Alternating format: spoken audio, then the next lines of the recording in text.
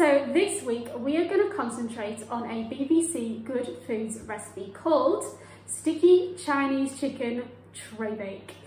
And we're going to start by creating the sauce first. So what you will need is 4 tablespoons of hoisin sauce, 2 teaspoons of sesame seed oil, 2 tablespoons of clear honey, 1.5 teaspoons of Chinese 5-spice powder,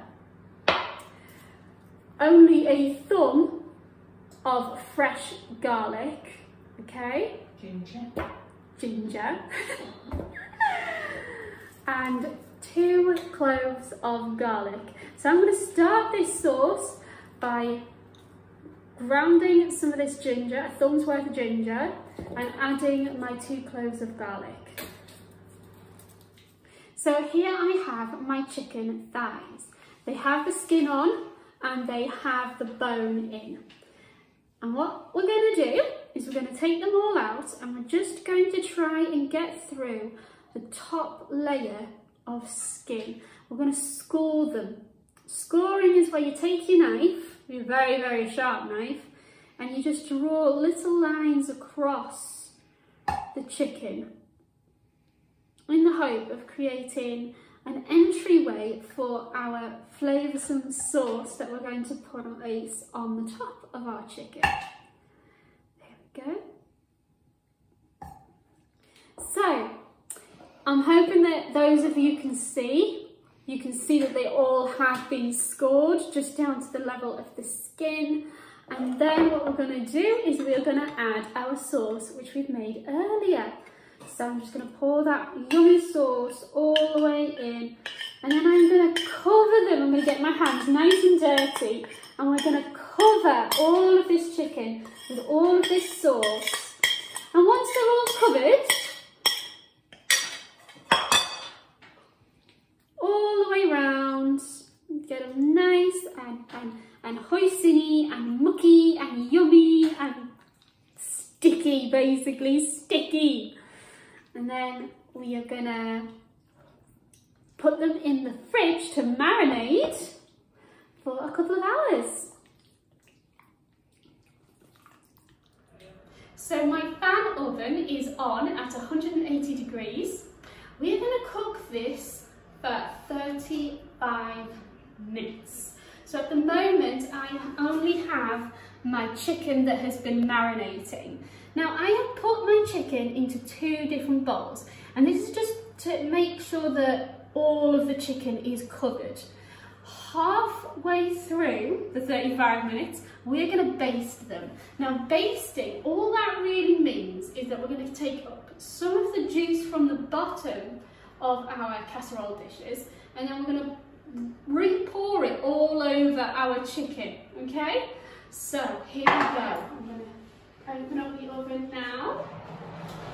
Oh, you can feel the heat. I'm going to put this one at the top. There we go. Thank you, Mum. Oh, there we go. Push that one in. And then put the other one underneath it. Put the other one underneath. There we go. I'm going to pull this to the middle again. There we go. And off we go. So for the next step, I have 50 grams of cashew nuts. Now I am going to dry fry these cashew nuts because it's the best way to toast cashew nuts. And then once we've done that, we're then going to be able to sprinkle it over our meal. And I have my bunch of spring onions here that I am now going to cut into small slices so that I can then not drizzle them, but just sprinkle them over the top of the meal to then cook the last section in the oven. When cashew nuts are toasted, they're brown. So now I am going to cook my meal with some brown rice. So what I've done is I have taken some water, put it onto the boil. I've added some salt because it makes the water boil quicker. Okay, I'm a little embarrassed because that is totally wrong. The salt in the water heightens the boiling point of the water, and it's heat that is needed to cook something quickly, which is why we heighten the boiling point, because the higher the boiling point, the quicker the food will cook. It's 80 grams per person of brown rice. So there we go. In goes the brown rice. And on goes the lid, and we just wait for that to cook. About 25 minutes? About 25 minutes. So I have taken out the food. As you can see, it's nice and bubbly and it's yummy. And I am going to halve my cashew nuts and half my spring onions. And all I'm going to do is I'm going to try and evenly cover this meal with these cashew nuts and these spring onions. And that's all I'm going to do, and then I'm going to put them back into the oven for a couple of minutes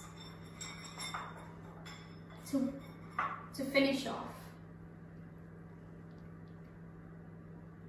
There we go. Okay. Rest of these into this one. And I'm sure my mum can help me find out whether they are evenly spread. Good enough, chocolate. Hey. That does make me happy. That really does make me happy. So we'll have a nice crunch from the spring onions and the cashew nuts. There we go. Voila, there is our food fully done on the plate, with the rice underneath, the chicken on the top, and the cashew nuts decorating the top.